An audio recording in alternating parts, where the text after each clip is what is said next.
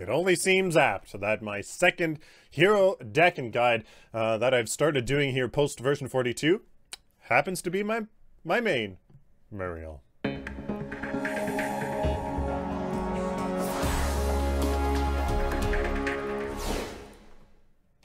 Amazon is the tried and true way of shopping for anything you need or want at the lowest prices. Support the channel at no cost to you by doing your Amazon shopping through the link in the video description. Alright, ladies and gentlemen, welcome to my Muriel building guide. If you want to take a look at the deck, head on over to the end of the video. That's where we're going to take a look at it in depth. So, ladies and gentlemen, the very first ability that you start off with when you're playing support Muriel, likely going to be Consecrated Ground. AoE, 205 shield to allies, 70 ability damage to enemies after 1.05 seconds. It, here in the early game, is a surprising amount of damage. Really, honestly, not going to lie. When you convert all of her kit into damage, at least her Q and her E, actually, that's a big, something the offlaners actually tend to get kind of surprised about. So, but of course that shield is what you mainly use it here for. The Countess here, well, I'm gonna have to use it on us as if our Wraith here is gonna stand right in the middle of the wave, which he's going to Dark Tide through. I'm gonna have to get ready for it. So the whole thing about Muriel is you're going to have to get used to preempting damage, and because shields only mitigate damage, the shield has to be on your ally before that damage is taken. So got to be very, very careful here, as I'm trying to preempt the Countess Dark Tide there. As you can see, I was just waiting for her to use it. So that's probably the first ability you're going to get, as that really gives you the greatest shields and stuff like that. So, and I'm going to try to harass this this Countess, as I can take a few hits here, and that is a-okay. And here in the early game, you kind of want to harass the offlaner as much as you can. Try to put your E in a place where it'll damage them, but also get placed onto you. And then, let's see if she comes back here. Right there, and as you can see, her Q is pretty good as well. Serenity is your last ability that you're going to get, as Alacrity is probably the second ability you want to be getting. Ooh, I'm using a little bit too much mana. I thought she was going to go on my Wraith there. I should actually probably be attacking her, but there you go. So we should be a-okay here. There's a shield to mitigate that damage. As you can see, it works really quite nicely. So that's kind of all what Muriel is about. You got to get real used to when when damage happens and whatnot. And I got it. Ha ha ha. Nicely done. Besides Armored Footman here, the very first card you want to pick up is either Lamplighter or, when you can, Protective Sentry. So that second ability that we ended up getting quite a while ago now is Alacrity. Gives a small shield, only 94 shield, but gives them movement speed that decays over 2 seconds. So in order to speed yourself up or enemies up, or allies up, you can use this ability. It is a projectile that goes a really long way, and then it kind of drops. You'd have to get used to it, but basically it's a straight line skill shot that you can land on allies or on yourself if you just aim it right at your feet.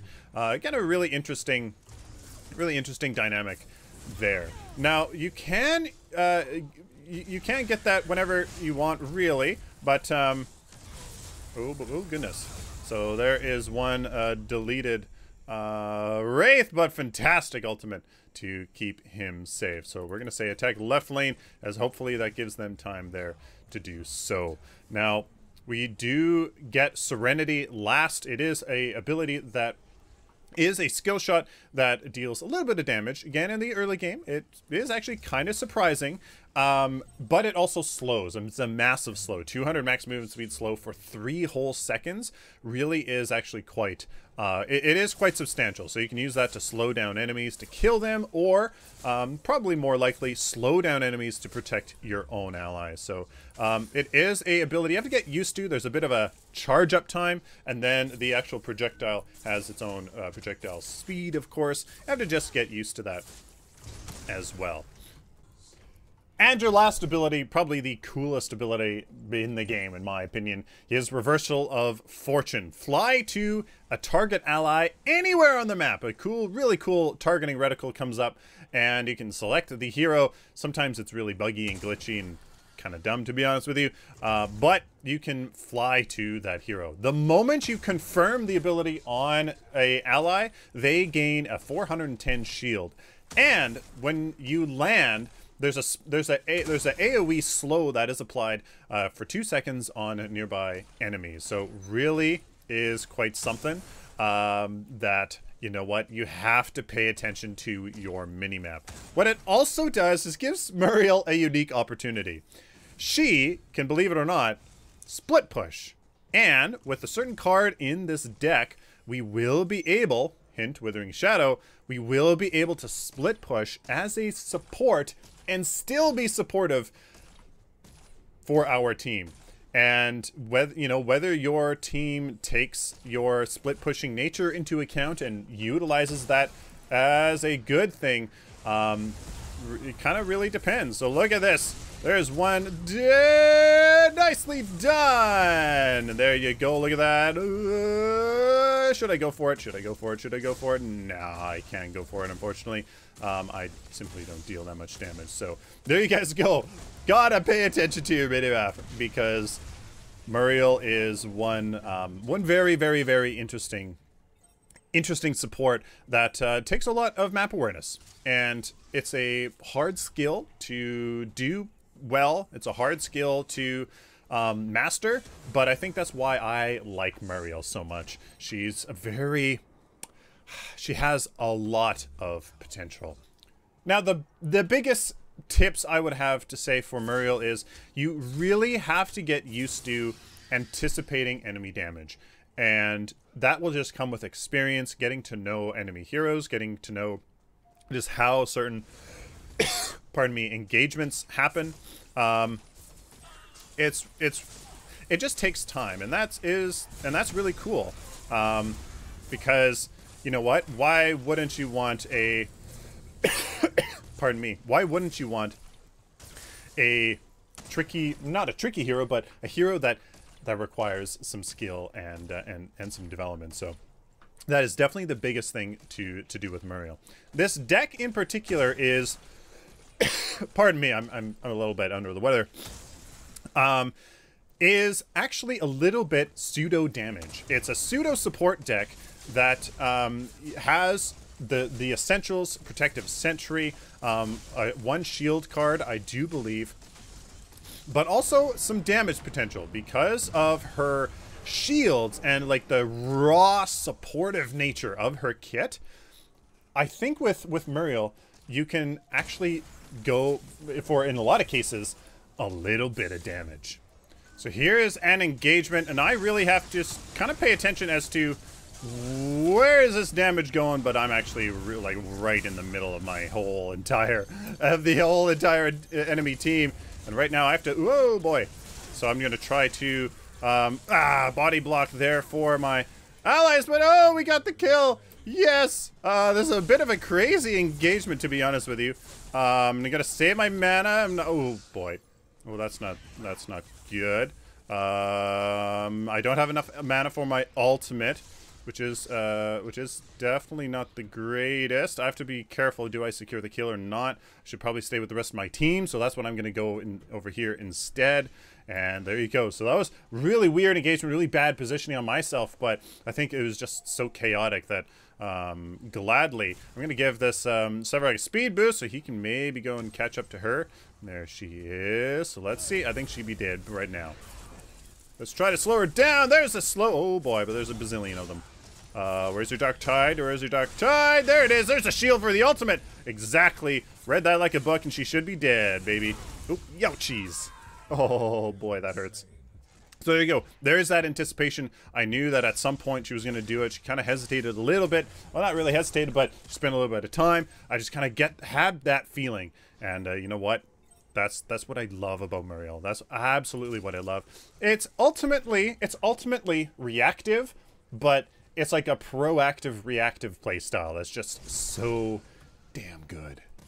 Now, after Radiant Healer, which I really highly recommend here in the beginning, it is a great transitions to Malink's Prayer, or even if you want Malink's Grace. I've chosen to go for Malink's Prayer a little bit to give my team some armor, because I'll be able to mitigate burst damage, which is mostly ability damage, and then I will be able to heal them up from anything that I miss, and give them some sustained damage mitigation through that basic armor. So I like the card. It is up to you. The really good thing is that Malink's Prayer or Malink's Grace transitions to Withering Shadow, which is something that I'm going to try to go for here pretty soon.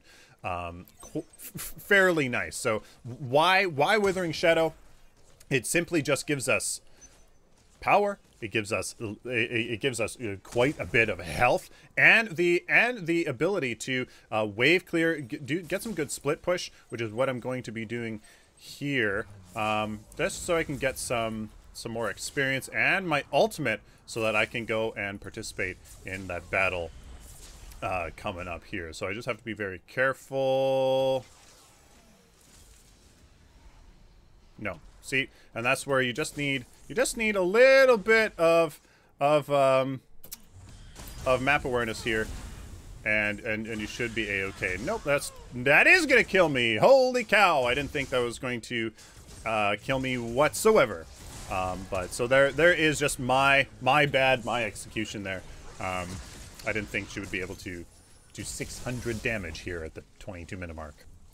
Now, when you don't have your ultimate, you have to be with your team. You have to be with your team. You have to be with your carry when you don't have your ultimate, because, well, if you're not there, then you can't shield people, and your value is pretty much out the window. Especially if you don't have Withering Shadow. You have no wave clear to split push anyways, so you have to be with your team when you don't have your ultimate.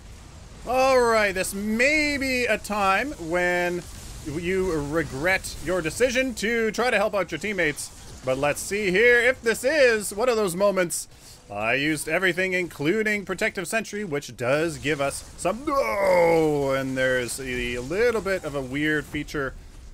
Oh, the Countess is almost dead. Get him.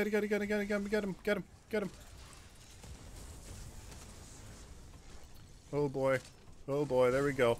I have no mana, so I have to be really careful here. Okay, there you go.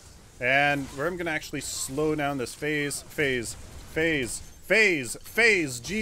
guys. Phase! Holy cow, you don't ever go for somebody but other than Phase! No! Phase first! Always Phase! Always Phase! Always Phase. It ended up working, but always Phase. Phase first. Always Phase, guys. Yes, I would take the time to stop in the middle of a battle to say that, because it is seriously that impactful. So there you go. There is, so the protective shield, the protective sentry is a thing that you can use in a battle. Ooh, not sure what the Fing Mao's doing. You should be able to get out of here. Give him a little bit of a speed boost. Attack this tower, make sure it goes down. People should have rotated there. So, woo! Guys, there you go. I had no mana for my 2. Let's use it here to give us some health here. Maybe they're going to do something. Oh, this Wraith is doing a tremendous amount of damage. There's the Colossal Blow that I mitigated there. There we go. Oh, I'm not going to be really able to help. I'm out of mana here. I can't body block that, so no, I don't have enough for my consecrated ground. Unfortunately, and look at that Watatsuba almost getting away. Oh, so close. So very close here. Oh, just trying to do work. Oh, there you go. Oh, and we get it. Oh my goodness, ladies and gentlemen. What a crazy, crazy, crazy game. Got my ultimate, so I can go back. Try to go back only when you have your ultimate. But I mean, a lot of the times it's just you just can't, right? It's not that easy, so certainly you can try your best to do something like that. And here's the really cool part that I absolutely love. We can put on Withering Shadow, and we can have Wave Clear that only further increases our ability to just be awesome. I don't know, guys. It's really that simple. It is so much fun. I absolutely love it, and I hope you guys enjoy this Muriel deck and guide.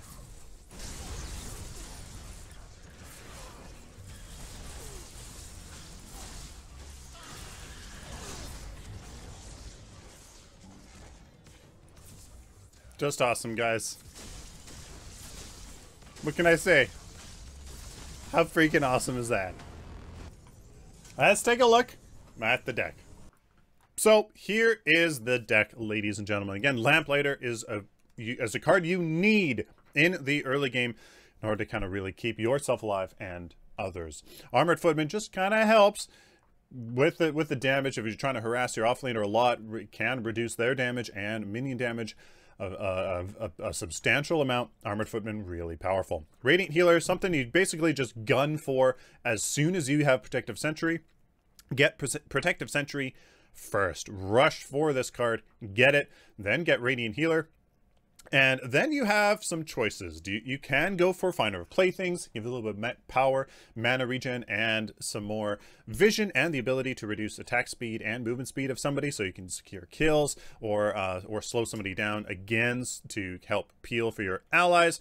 And then with Radiant Healer, you can kind of go into Malign's Grace if you want this one. This is absolutely fantastic. A phenomenal additional shield card that you can use on really anybody, preferably your carry, to again give them another shield. If yours are on cooldown and you need one more, there's Malign's Grace. You can also go for Malign's Prayer for that health. It worked out in this game, so I just went for Malign's Prayer. And then that's it. That's seriously all you need. Malign's Grace, Malign's Prayer, and Protective Sentry. That's the trio of support. In my opinion, that's what you need as a support. Then you can slowly transition into more damage if necessary, or if possible. So you go straight for Withering Shadow first. Again, it helps with AoE damage in team fights, and especially in split pushing, which you can get. This is when you really start to snowball an economy over the enemy support while it's still being just as effective, at least in my opinion. Then you go for Withering Shadow. Plague Lord is a great card as well to help peel for your allies, slow enemies, and of course apply that blight to everybody, plus get power, health, and mana. Nameless Curse you can go for if you want single target crazy damage. Put that on their phase, or put that on the carry, something like that. It is really quite phenomenal. And Sorvak Initiate. If you really get there, Sorvak Initiate and Withering Shadow, phenomenal combination, as Sorvak gives you the ability armor, and that percentage-based damage on somebody, while Withering, its damage to you is reduced from the ability damage, but you're still dealing AoE damage. So really cool. I love the idea of damage on somebody like Muriel, who has such a great kit to begin with, but you always keep Protective Sentry. You always keep this one. Maybe in the 40-minute mark, you can go with Sorvak Withering and Plague Lord or something like that. Maybe, but honestly, you need Protective Sentry, period. So there you guys go. The gems here, pretty normal. Armored to help have yet another shield on Muriel, and it kind of it decentivizes a lot of people. Is like, oh, she's already shield, and believe me, it's kind of a mind game. Damage return. So that people, when they do focus you, when they figure it out that you're running Plague or Withering Shadow, it just helps deal with that. Reflexive Purify, so that you aren't stunned, locked, and you can't, you know, shield yourself or enemies. That is kind of what Muriel, that's her weak point. People stun her, focus her down, and then she can't shield herself. She can't shield enemies or allies. So there's that. Intellect. Auto shield, another shield that Muriel can get, so you're just like the worst person to try to take down. Blade Term to kind of help deal with ADC damage. I think Blade Term needs to be buffed. That 15-second internal cooldown needs to be like seriously like 3 or 4 seconds, 2.5, something like that. 15 seconds is way too long, but I think it's worth it. And Mana Fountain, just so you can keep using your abilities. Really strong. And there you guys go. Let me know what you think of my Muriel Pseudo support deck and guide. Patreon allows creators to offer their fans a way of supporting them and what they do. With flexible and painless payment options, anyone can support their creator for as little as $1 a month. If you would like to help me do what I love, check out the link in the video description to learn more. Please like this video if you like it, dislike it if you dislike it, share it with the community, and of course, guys, subscribe.